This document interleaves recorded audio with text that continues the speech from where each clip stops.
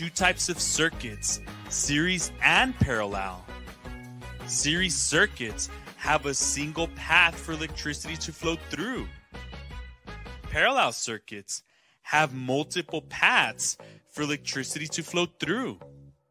In a series circuit, a break in the circuit will completely stop the flow of energy.